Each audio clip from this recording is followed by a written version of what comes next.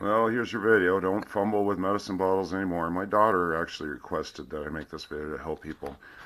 When you have this type of medicine bottle lid, and a lot of commercial pharmacies supply this, this is for when you don't have children in the house and you don't even have a need for an anti-tamper lid. And my daughter's been fumbling with her medications and never knew that these lids were designed to be reversed.